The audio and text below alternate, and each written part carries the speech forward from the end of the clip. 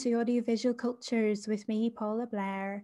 In this episode, I have a fantastic conversation with voice artist and speech coach Leighanne Turner.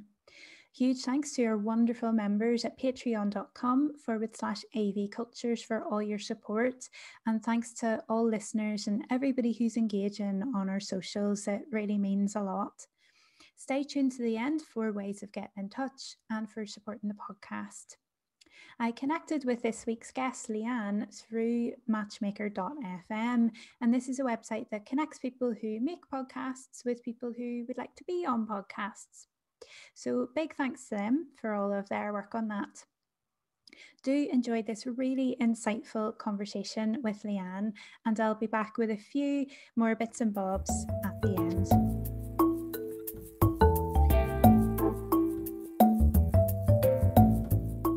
Hello, Leighanne. Thanks so much for joining me today. How are you doing? Yeah, I'm good. Thanks, Paula. It's just really great to see you today. And I'm really excited to speak to you. Excellent. Yeah. I'm really loving your background on this Zoom call. Thank you. It's sparkly and gorgeous and colourful. Thank you. Mine's very boring. Thank you so much. So, Leighanne, could you tell us a bit about your work and what you do? Yeah, so I have my own voiceover and speaking coach business, which means it's in two parts. So the voiceover stuff is where I describe my own voice as ear candy, which means it's something that you like to listen to. So I use my voice as ear candy for those who like to listen to podcasts, audiobooks, meditation apps, radio promos and adverts, e-learning and explainer video type of things. So that's what I mainly do for the voiceover work for kind of external clients and things like that. And then in regards to the speaking coach side of my business, that's where I'll use my own speaking voice to help train women speak more effectively in business. And that could mean walking them through, coaching them through webinars, providing digital products like audiobooks, ebooks, audiobooks, templates and stuff on topics like how to develop a strong voice in the workplace or just in general, how to use storytelling techniques to be an effective speaker, how to say no effectively and not feel guilty, and how to present yourself effectively in interviews with the strength of your voice. Because, you know, I found that as many women that I've worked with, they look great on paper, but when they go into the interview, they just kind of do their own thumbs down. So I work with women. There are a few men who I work with, but the majority of my client base is women in business or in corporate who want to be able to speak effectively in business or corporate fields. Oh, that sounds really excellent work. Yeah, it's I've been really keen actually to speak to people who do voice coaching and speech, and it's an area of culture I've become quite interested in. I think because of making the podcast, I'm more in tune now to people's voices and things. And I'm also very aware that I am a 35-year-old woman with the voice of a small child. So yeah, me too.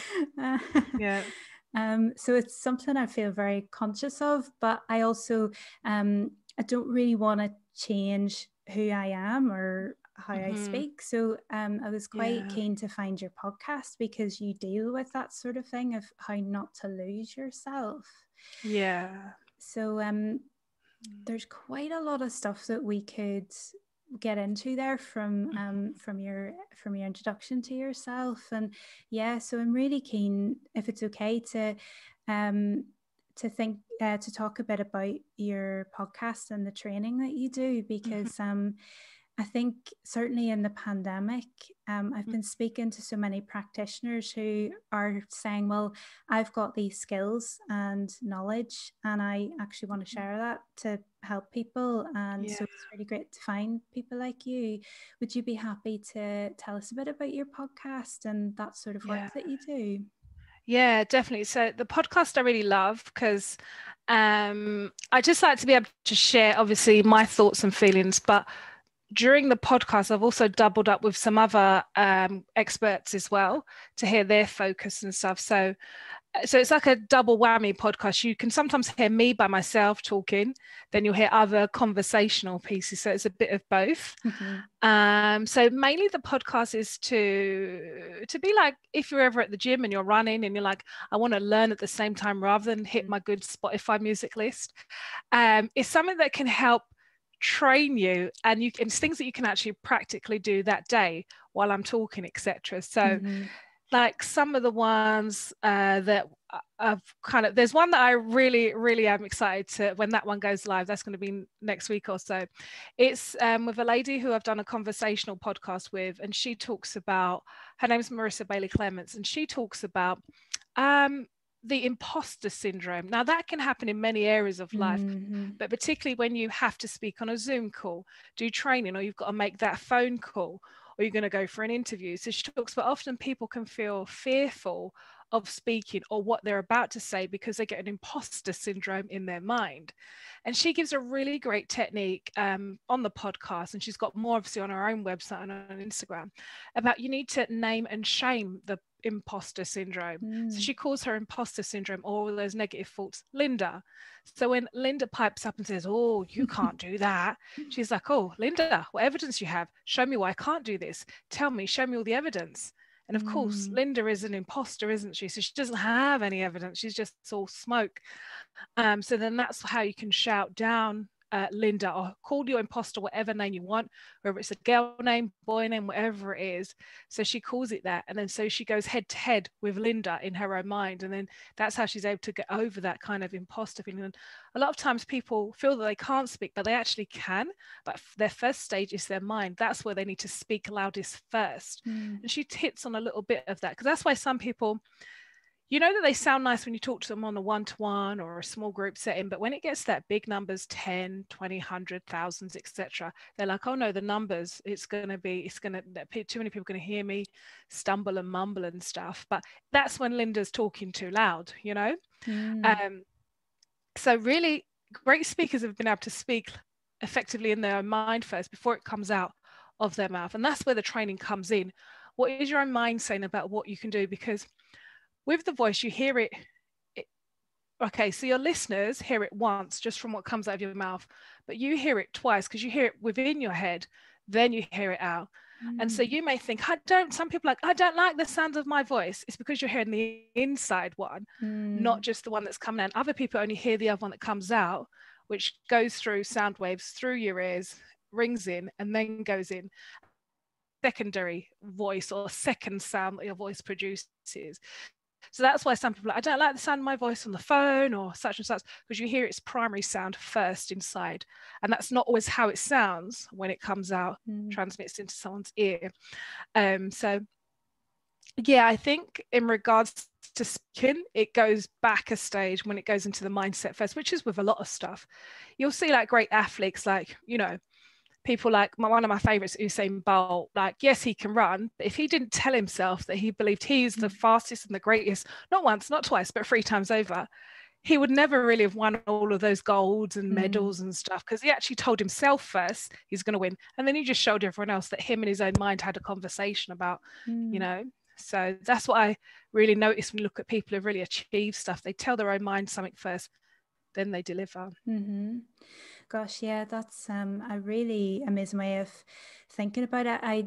We've talked, various guests have talked about imposter syndrome on the podcast, and that's a totally different way of thinking about it. That's fascinating.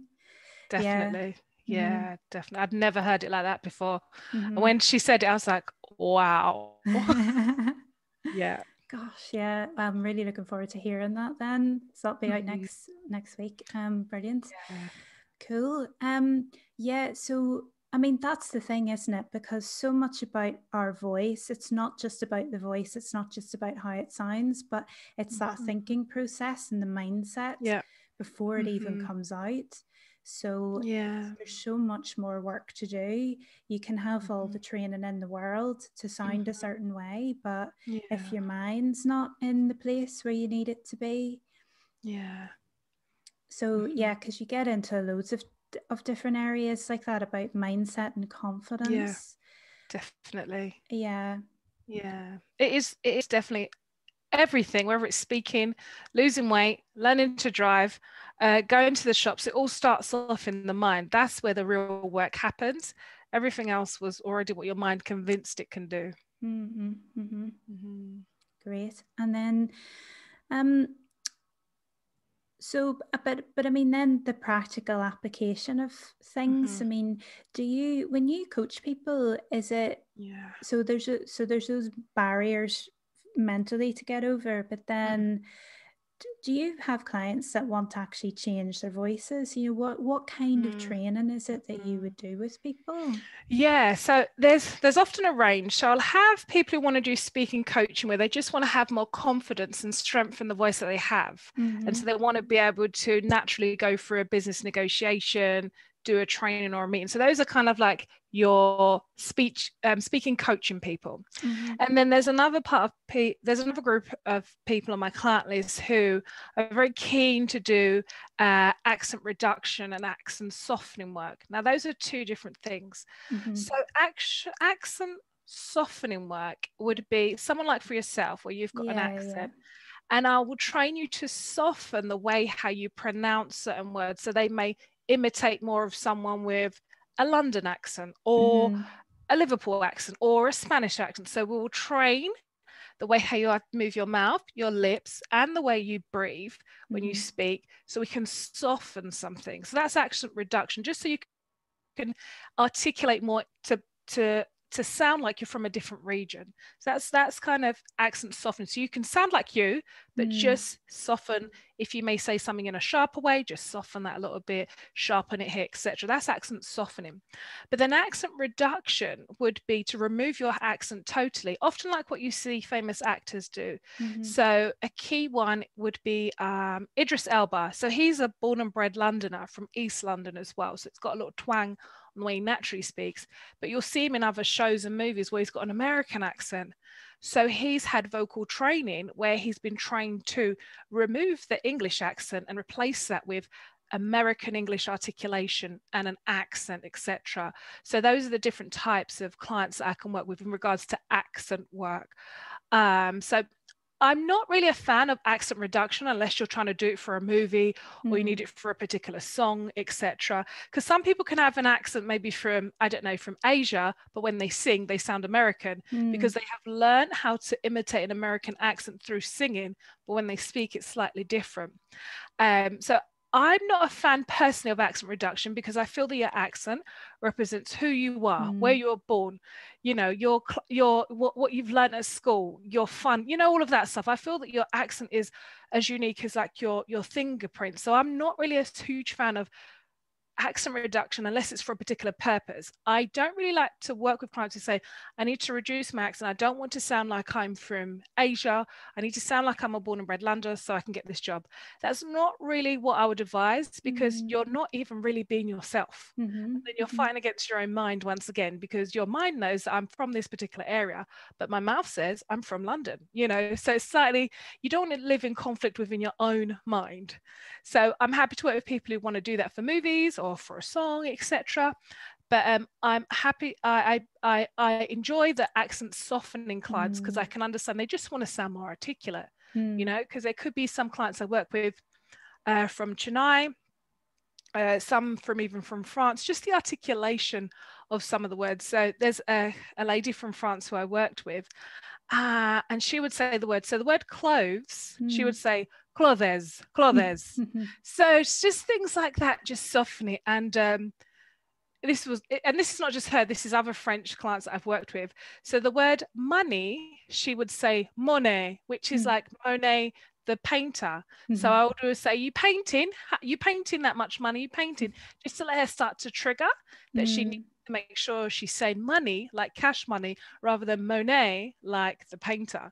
So just things like that. Those are little techniques just to soften the accent. So she still sounded very French, but she was softening the accent so that she can be more clearly understood to a British English audience where she was going to go and transact business to. Fascinating. Yeah, I'm really glad you picked up on accent there because I did want to throw in that elephant in the room with mine, you know, because living in England and being a Northern Irish person, you know, I have done a lot of that softening that you're talking about. That my normal accent would sound more like this, and I talk dead fast, you know what I mean? So I have really slowed down, I've mellowed it, I've softened it quite a lot. So it's really cool that to hear you talk about that, but also to say that, yeah, it's so much a part of our identities. It's so much part of where we're from and everything, and you carry it with you. And I know a lot of people who have erased it quite a bit, which I think is a bit sad. Yeah, me too. But yeah, so that's really encouraging and positive. It's brilliant. Yeah, definitely. Yeah, because I heard the difference when you just shifted. yeah. So like when you go back home with your family and friends, do you just go back straight back to because it's so much easier to talk in that way. You don't have to think so much. You can just reel it off and stuff. It's just so much easier on your brain as well. Definitely. Yeah. Cool. Yeah. But yeah, so much of it is about being an effective communicator. So we will, I think there's nice studies in linguistics where you look at that, people just will naturally, without any training really, without having to be told, will just do those sorts of things, or slow down, or pronounce things more, just because they know that the person they're speaking with is maybe a speaker of a different language, or whatever the situation is that it calls for. I think a lot of us naturally do that, but there are people who don't and maybe need a bit of help. So it's all really fascinating areas of just, I think, culture, and looking at how we even communicate with each other. So brilliant. I mean, so on the likes of your podcast, you tend to get guests who talk about a wide range of stuff. So you've mentioned that before, but yeah, you get a lot of insight, not just from the UK, but from the likes of the USA as well. And I was wondering if you pick up on differences in diction and accent and presentation and just all the manner of things. You know, how do we sort of perform our voice through our bodies and that sort of stuff? I mean, is there anything in that sort of area that you'd like to speak about, or so in regards to presentations and thing, so recently I've been talking a lot about presentations, kind of like online versus the offline, what we used to do and things, because often in this new normal, a lot of things are online, and so you're only being viewed on this small screen and things like that, or and before, you can have the benefit of someone's body language. You can hear that there's humor in their voice, because sometimes if the connection's not great or the Wi-Fi's chipping out, it starts to stunt what it is that the person's saying and things. So definitely with presentations online, which it seems like it's going to be for a longer term than what we thought. We thought we'd all be back in business by September, but it's not so. We've got to have a bit more patience. Definitely with presentations, I think it depends on where you're going to present. I don't like a finely rehearsed or heavily practiced presentation, because it really locks in the person, because you've got to be able to know the material and bespoke it for the people who are listening. So you could have the same material go to teenagers, go to women in their 30s, go to Canary Wharf with all the investment bankers, and go to a care home. You've got the same material, but you know how to bespoke it, etc. So to fine tune it, bring in different jokes, bring in an example that's relatable to the audience stuff. So I do agree with practice makes, not perfect, but progress. Practice makes you feel comfortable with what you're going to say, so that when you're actually going to go and deliver it, you're like, okay, I know I'm going through these 3 points. I'm going to do an introduction, a middle, and an end, and then send in a freebie. But I don't like it when it's too fine-tuned, because if what I always advise against is, obviously, people who write down their notes word for word should be just kind of like the bullet points. Because if you know your stuff and you're an expert in this stuff, you don't need to practice. That'd be like someone saying, oh, I need to write the names of my children down just in case I forget them. You'll always remember that. It's in your heart. And if it's something that you're talking about, obviously at work and stuff, you might be doing the quarterly stats. The numbers and figures you probably need to have written down, but the qualitative information, the story behind all those numbers, just be familiar with it, but not have it memorized. Because if you go then, someone's distracted, someone's on the phone, your shoes are hurting you, all of that kind of memory game. And and it just kind of all goes out the window and stuff. So I think talk like you're talking to your friends. Obviously engage it if you're in a professional format one, but be very friendly, because everybody wants a friend, whether you're going to speak as the lecturer or the professor. Everybody wants that friendly voice, to tell them, even if it's the toughest information, it needs to be done in love. Yeah. So yeah, don't memorize your stuff word for word. Be fully aware of it and the points, but don't memorize it, because that locks you in. And then if you have to deviate, you're like, oh my gosh, this is where the fear comes in, because you haven't got that flexibility. You need flexibility when anything. It's a moving wheel. It's constantly on the move when you do talks or training or meetings and stuff. So it's that fine line between being quite personable or coming across as perhaps a bit robotic. And because I think probably if you've rehearsed it so much that it's by rote, it doesn't sound like you mean it necessarily. And you can't fool people. People can hear when you're being a robot, because if they try and intercept and you're like, oh, I've lost my train of thought. Yeah, but you haven't lost your train of thought, because you were reading off the notes and that, kind of thing. So it's not genuine, like what you're saying. It's not genuine for someone to just read off. I mean, if you're just reading off something, just email me the notes and I won't show up. Quite simple. Let's save each other all the time, so stuff like that. Because I'm here to hear you, to hear what does your mind think, to hear what does your heart think about this particular topic. I mean, some topics not much heart in it, but that's what I want to hear from you. I don't want to hear that you're very good at memory games. It's not a game show. Okay, that makes a lot of sense. So you mentioned earlier that you tend to have mainly women clients. So I was wondering if you'd like to talk a bit about that. So I mean, I feel like I'm in these conversations all the time because I listen to a lot of feminist podcasts and stuff. So it's normal to me to talk about you empowering women and women in workplaces and things. So, but I don't know if all of my listeners would be into them to the extent that I am. So I was wondering if you would like to talk about, why do you focus on women so much? And is there particular problems with, not problems necessarily, but do women encounter more issues with voice? And what thoughts and observations would you have on that? Yeah, so I've often found that women in the workplace don't always feel confident to speak up, particularly about when it's stuff about salary negotiation or trying to negotiate a fee. Like a man will conflict go in there and say, yeah, I need 120K for that job. And the lady would be like, oh no, can I ask for that? Because, I've just got married. There's likely she's got different reservations in her mind. She's going to go, can I ask for that? I've just got married. Me and my husband are planning children. Then I know I'm going to be off for maternity. Then I know they're going to pay me for there's all these different woes and things that come in. But a man's that confident as if like, I'm the best you're going to get. And if you don't pay me that, you're not going to get this. Some ladies who I've worked with, they don't always come with that idea. It's that hashtag, like know your worth. So you need to know your worth so you can go and tell people this is how much it's going to cost you. This is your investment in me if you want me there for a year or however long. Whereas men are quite confident in that, because women can sometimes be in and out of the workplace because of often childcare.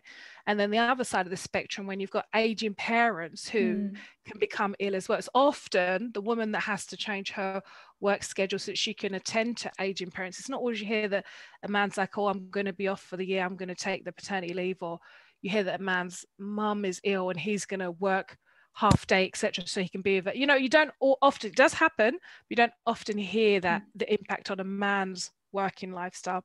And I've just found that the women that I've worked with who've I've had my client base on, it can often be women who may have come from a different industry, because that's where lack of confidence can come, where someone may have come from could be coming from an education industry, moving into selling cakes online, very fantastic cakes. But because they feel that gap in between, it seemed like it's not a relatable two industries. How can they confidently ask for such and such money, and then other people have been in the industry for 10 or 15 years? And I'm like, it's not how long you've been in the industry, it's the quality of what you produce. Because someone could have been in the cake industry for 10 years, they produce a wedding cake that looks like that. Someone could have been doing it for a year and they produce a fantastic one with engineered electricals and lights and stuff. It's about the quality that you produce. So I I really do feel that. I mean, that is quite obvious. There's a pay difference between men and women in certain industries and stuff, but that's slowly changing, which is great. But there's often been this deficit between men and women, and empower women so that they can feel strong in what they've got to say, because women have a lot of value to add. Women can see different things in the workplace that men don't see. They've got this kind of all-rounder looking thing, where some men are quite tunnel vision, depending on what the industry and on the goal. Whereas women are like, okay, this is the goal. What about these other mitigating factors? That's why it's great to have a woman in your team. And I really respect I remember when Barack Obama put his cabinet ministry together, there were a lot of women featured in that. Usually it's quite male dominated, one or two women here and there, but there was a heavy presence of women there. So he knew, he could understand the benefit of having this type of extra eyes on what the project you're trying to do. So, and that women may feel hesitant to explain why they're going to add this much value, why they're going to be able to do this, and just not just was linked to money, but just the value that they can bring is second to none, Yeah, brilliant stuff. I was thinking from a technical point of view as well. A few years ago, I read up on scholarship in sound studies that identified that microphones are, this is a massive surprise to everybody, are calibrated to men's voices. Yeah. They are, because they have the grain that cis women wouldn't have, and that sort of thing. And I was wondering if you've ever encountered, because now we're in this world, as you've pointed out, where so much of our communication is being done like this, via screens and via microphones and things. I was wondering if that's now become an extra area that you're having to compensate for in work with women clients and that sort of thing. Is it how do we, what microphones are good to amplify us and make our voices sound good, and how do we want to sound, and do we want to try and have a radio voice, and do we want to With microphones, they can do different stuff, and different voices sound different on a microphone. So say, for example, the main one that I record on is a Rode microphone, and it's like a front facing one. Some people have top facing ones or all-rounder ones, etc. So the way how I sound on that Rode may be different from another woman who sounds on it. So with microphones, I've always highly suggested that it's best to test them out, because different voices pick up differently on different microphones. I think if you just get one that makes you sound like who you are, which could be any, it could be the Sennheiser, it could be the Newman. There's so many that you can choose from. It's like Christmas, it is. And I think it's best to test them out if you can, because I've been to like music shops where they've got them all out, and then you can actually test them and hear how you sound on them. And I think that's the best way to pick a microphone. That's what I found for me personally, and that was advice that I was given from my voiceover coach, to just really test them out and see how I sound. Cool. Okay.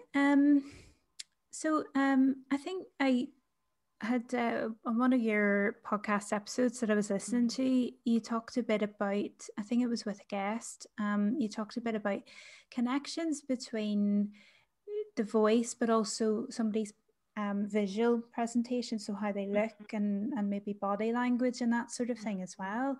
And I was wondering if you had any comments on that too. Like, can our voice can it facilitate or be facilitated by how we present ourselves, how we look in our bodies or our faces or whatever? Yeah, definitely. Like body language and how you dress for whatever environment you're just speaking is very, very, it needs to be in support of what's coming out of your mouth, So if you're going to go and speak to 5-year-olds and go and do story time on a Friday, it'd probably be more advisable to wear something colourful, something that they'll be attracted to, or something that they'll think, oh, I know that jumper, or things like that. For 5-year-olds, something that's colourful, engaging and bright, and that will go along with, like, this person looks friendly, I like this person, they wear my favourite colour, I'm going to listen to them. So that kind of, what you're wearing kind of helps form this friendship, or this speaking friendship, quicker than only relying on what you say. So, and I really do think with what you're wearing should be something that, not saying you're dressing for the audience, you're actually dressing for yourself, so yourself can feel comfortable, but something that will support what you're saying, and the audience will see as, okay, she's an expert in, say for example, as a makeup girl, she's an expert in makeup girl because she's got the right clothes on, she's got the makeup on, she's got the Instagram look, that type of thing. But it must also be comfortable for you, because it's the worst thing when you need to go to a team meeting, go and do a presentation, or go and do a Zoom, and you just don't like your top, your shoes are hurting you, and your trousers are too tight. It just offsets you, and it doesn't let you use your whole mind's capacity on delivering from what you need to say.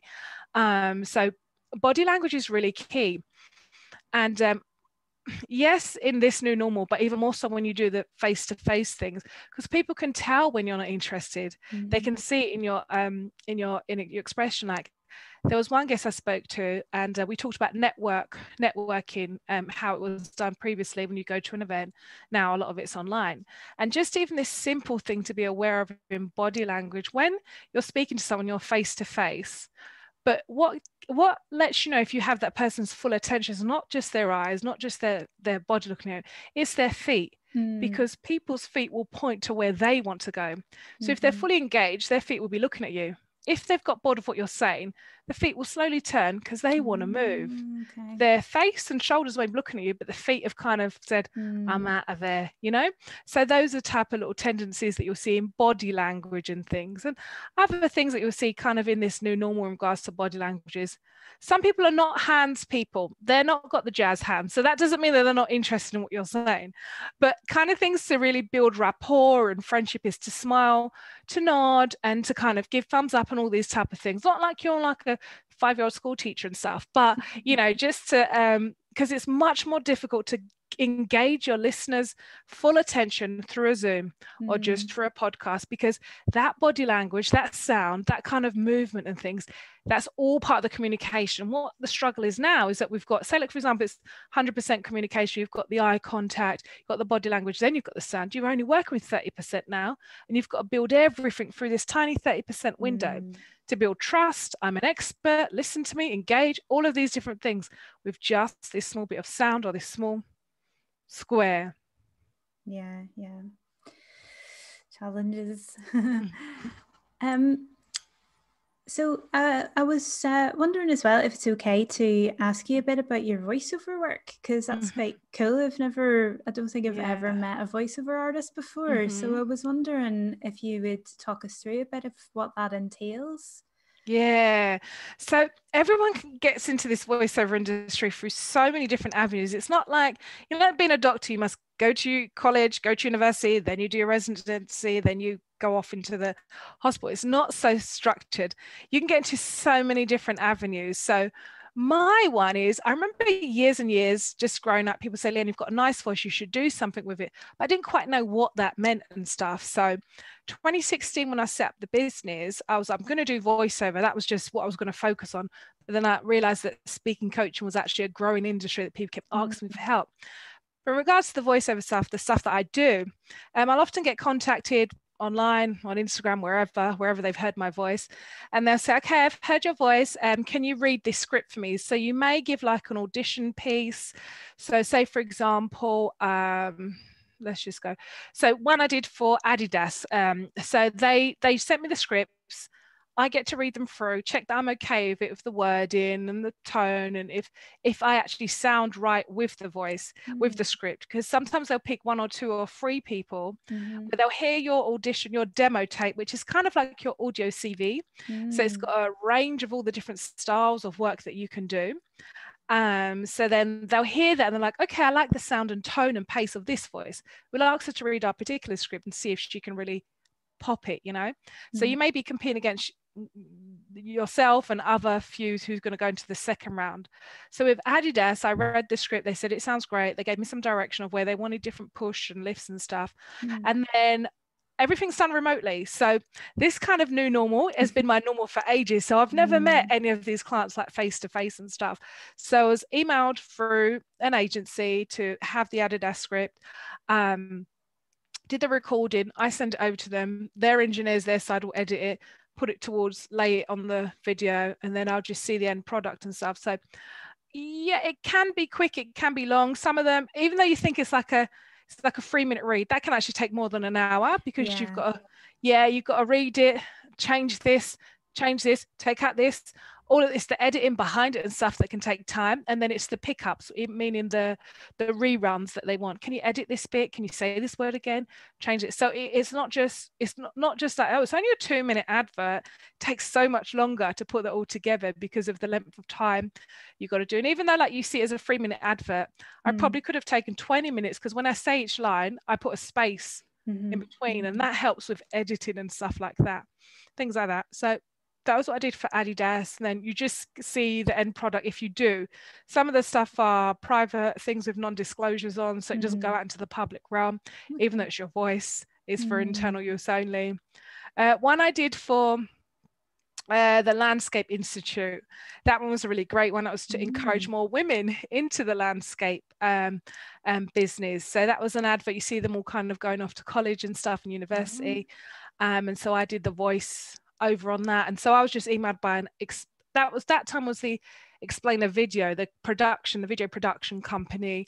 They asked about if you can do this piece of work, and I was like, yeah, it seems like a great project. And then I see the copy version on YouTube and that. So there's so many different ways how you can use it. Right now I'm working on a kind of like a meditation app, but not really like, not the kind of slow kind of put you to sleep one, but the more like I'm your kind of coach meditation, kind of self-care kind of thing, working on that. And then it works in so many different ways. I've done radio adverts where they'll send me the flyer, so I've got to make up something from the flyer. So so stuff like that. Usually I'll get a script to read, then we'll go for it, and I say this must be the final version. Any more changes will be chargeable and stuff like that. Yeah, it's all been done just remotely. But with the voiceover stuff, it's really something you need to, if you think you want to do it, try it. Don't think you're going to be like this huge celebrity and stuff like that, but get lots of training, because your voice that you sound like may not be one that's selling at the moment, may not be one that people are buying. So you need to know, where does your voice fit? Are you good for animation? Can you do adverts? Have you got the bass voice? Can you do audiobooks? Well, because there's so many different parts of voices. So I mainly do like radio adverts, explainer videos, meditation app, podcast, but there's other people, my friends, they only do animation. Some of them only do adverts and promos. Others only do audiobooks and radio plays. So there's so many different niches that you can do. It depends on the sound of your voice, and definitely getting training and coaching, because I have a trainer and voiceover coach, and he gives lots of advice about the sound, how to refine it and stuff, and just point him into the right area of where I should be trying to book work, because you can book work anywhere, but more niche area. The more niche you go, it's probably easier for you to focus your skills, I would say. Okay. And I was going to ask you if your setup, if your arrangement for this work had changed at all, but are you set up with a home studio sort of thing anyway, or? Yeah. So I set up a home studio. I got it made myself because I'm quite tall, so the ones that were out and about, they didn't look pretty, they didn't really have my favorite color, and couldn't really do that, move how I want to move when I talk. So I had one built for me. So yeah, home studio is a must if you want to go pro as a voiceover artist, because there's always studios that you can book in if you just need to do a set recording. So there's all studios in central London. So I've had work from other clients where they don't want to release the script for an email. They want it to be going through one secure location to protect it, and you'll go off to a studio that they've booked, and you go there, the script is in front of you, you read it, and then you leave, and you don't get anything else. So definitely I've done work in a studio depending on the client's needs, but all of it, majority of it, 95% of it is at home, on my home studio, definitely. But you don't need this. I was talking to my cousin about that. You don't need like a huge home studio. You need to have a recording area, and that could mean there's so many ways you can do it. That could mean in your wardrobe, sitting inside your wardrobe, because all those clothes and stuff, they really reduce the sound. Or you can sit on your bed, throw the quilt over your head, and record that way, because the quilts are really good at condensing the sound. And you can't record in the bathroom because there's no way you can stop the bounce noise, but in a cupboard, in a closet, in your wardrobe, with a thick quilt on your head, those are very good. Or if you've got thick curtains on the window, you can, in those posh hotels, and they've got those huge thick curtains, those are really good to do it. Really, really good. So you can start anywhere, and you can even order, acoustic tiles from Amazon, put them up in a corner, or you can get there's like a shield one you can get. So if you don't have a home which is permanent, could be renting, or you just don't have a space, or when your child goes to sleep, you use their play area, you can get a microphone and a recording shield, etc. Pull that up and go for it. So it doesn't have to be this fixed thing, so that when family come over for Sunday dinner, they're like, oh, I'm sitting by the microphone eating. No, you can have it movable. You can definitely have it movable. Yeah, brilliant. Yeah. Cool. That's good. It seems like an industry in which you can survive in this brave new world for a while. Definitely. Great stuff. So I'm just thinking, is there anything else you'd like to get into? I don't want to take too much of your time. You've been so generous with everything you've said so far. It's brilliant. But yeah, I suppose it's just, do you have any punchy tips for how can I have my voice heard more effectively for a range of situations, that sort of stuff? Yeah, I think for sure how to have your voice heard in a number of situations is to get someone to listen to you first. Because some people think they sound great, or some people think they don't sound great, but when they get an actual ear that can listen to them and say, okay, when you say these words, you could just slow down, you can be a bit more punchy. And what I find as well, I know I'm always talking about talk, speak, but some of the ways you can actually get your voice heard is actually stop speaking and just listen to what's happening in the environment. So you'll hear what your audience wants or what the current conversations are. Then you'll be able to formulate in your mind, okay, I need to ask this question or come with this response. So if you've heard that people are saying, oh, there's no cold filter water jugs in the office, etc., you can come and say, you know what, I've been able to negotiate a contract for the cold water. I've heard that the people are complaining, so I've been able to negotiate this contract. I'd like to put it on the procurement list. Can we go for this company? So you've already kind of heard the need. It's kind of like doing the research before, so you can speak effectively before you get into that environment and stuff. So be very punchy. Yeah, the thing about practice, I don't think people should memorize stuff.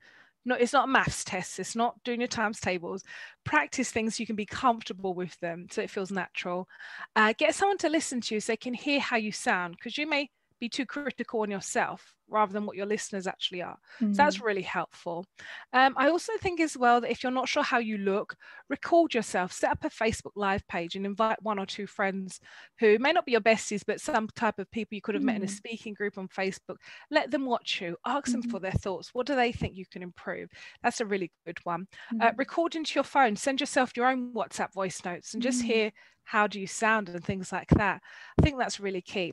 And read out loud daily, because a lot of times as an adult, I don't know why, we don't read out loud daily. When we're a small child and we're learning to read, we're reading at home in bed, we read out loud. It's exciting. But it's like when you get older, it's like you must turn into this adult professional and only read in silent mode. And that really stops you from getting comfortable with your voice. So those who don't like listen to their own voice, I say read out loud for 10 minutes. Read a book, a blog, your WhatsApp messages, just read them out loud. Get comfortable with your own voice, so I think that would really be key, because some people think they don't sound good, but they do. It's just that they're not used to hearing their voice out loud.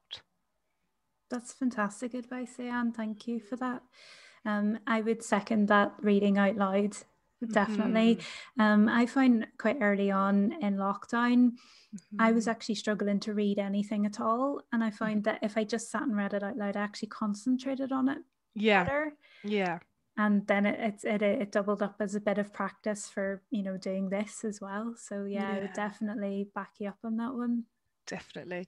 Mm-hmm. It really helps reading out loud, particularly if it's a good book that's written very well with the punctuation. Mm-hmm. Because if you're someone that when you read out loud, you have to obey those pronunciation marks, because that Mm-hmm. helps you to learn how and when to breathe. Because some people are not speaking effectively because they don't really breathe correctly. Some people just breathe Yeah. in through the nose, they don't use the mouth, so the diaphragm's not engaged.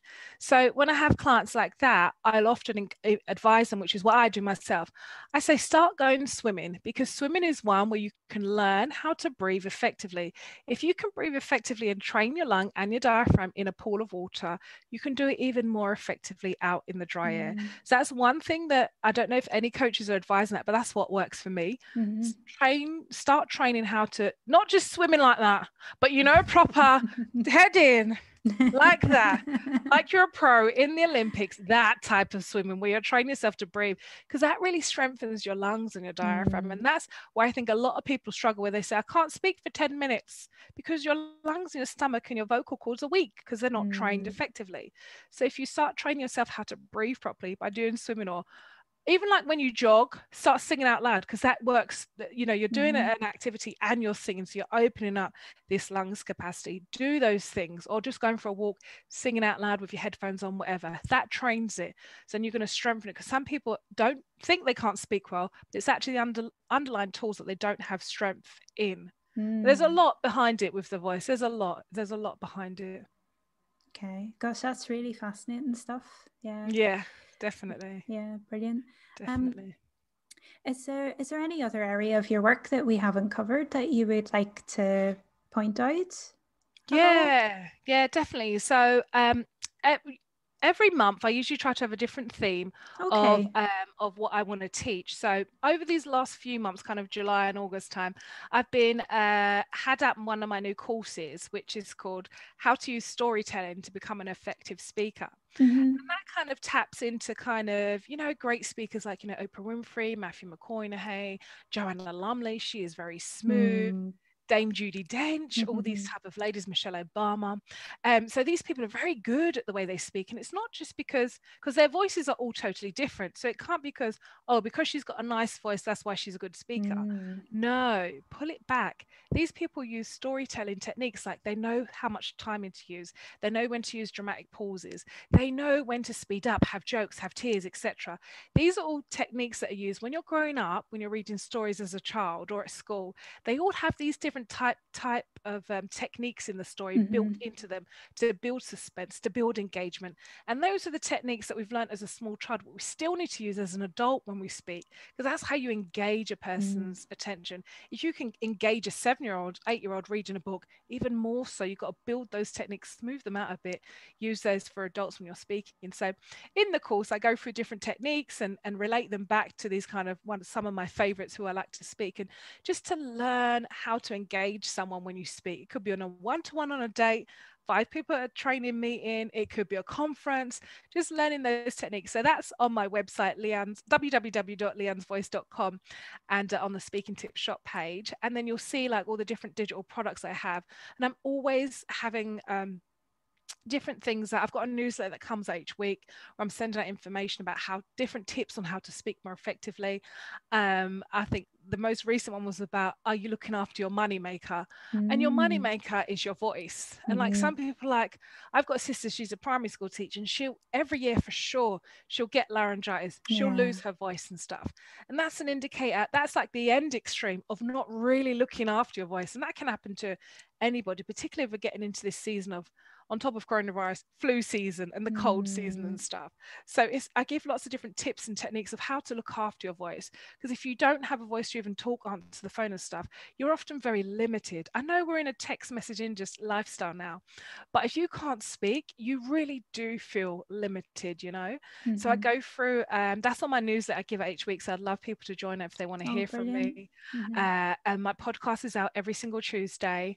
And then I always release like a new course, something in regards to speaking. It's always under the umbrella of speaking, but this month's current theme is using storytelling to be an effective speaker.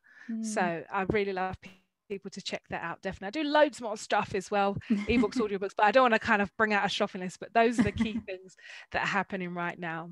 Yeah. Oh, that's awesome. Thanks. Yeah.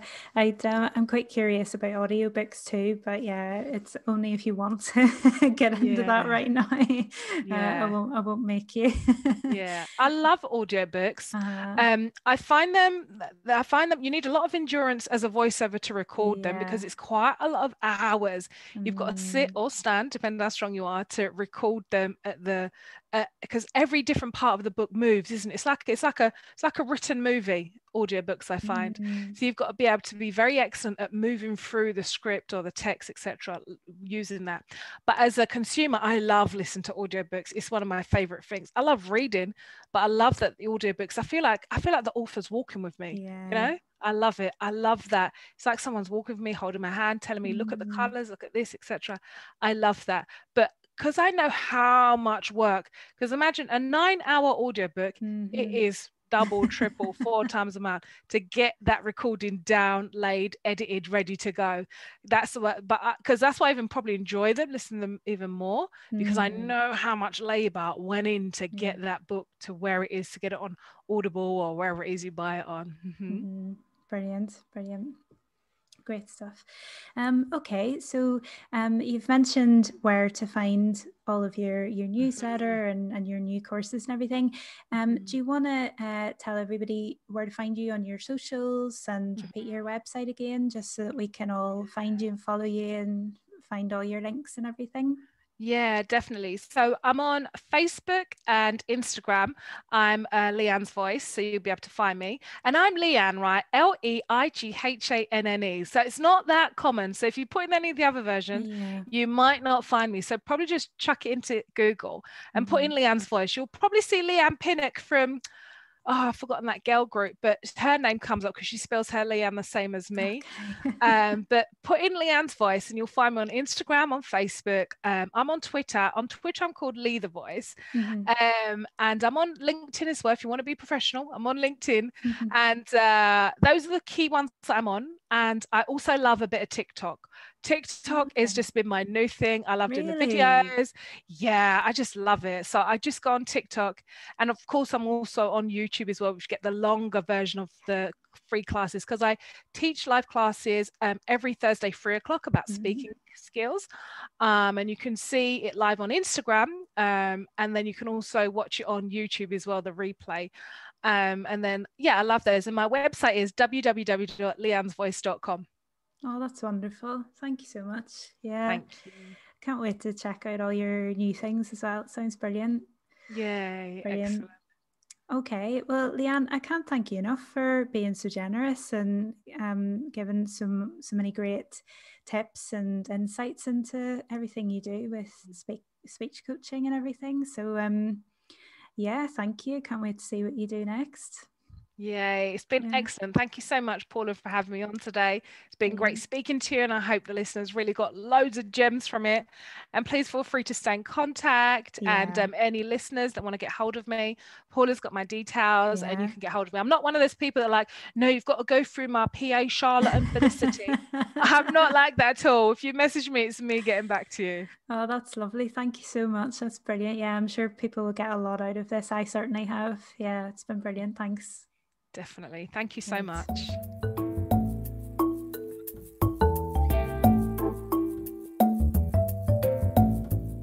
This has been Audiovisual Cultures with me, Paula Blair, and my very special guest, Leighanne Turner.